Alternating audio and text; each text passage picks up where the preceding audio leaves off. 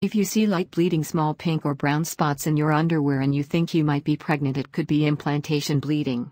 That happens 6 to 12 days after conception and you may mistake it for your regular period. It's actually an early sign of pregnancy. About 1/3 of pregnant women experience implantation bleeding. That is very normal and does not require any kind of medical attention.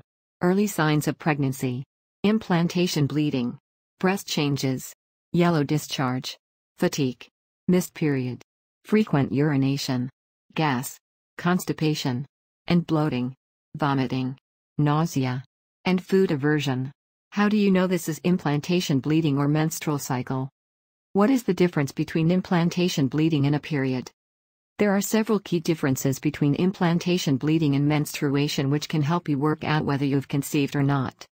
Color: for implantation bleeding, the discharge or spotting will usually be pinkish or dark brown, whereas period blood tends to be bright, vibrant red.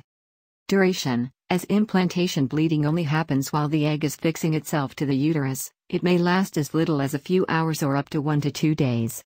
It will remain light and possibly stop and start during this time. There are normally no clots. If bleeding starts off light, but gets heavier, has a constant flow and lasts 4 to 7 days, it is almost certainly your period. Timing: implantation bleeding usually happens about 10 days after ovulation, while menstruation normally occurs after 14. So pinkish spotting on day 22 to 25 is more likely to be implantation bleeding than first signs of menstruation, usually around day 26 to 27.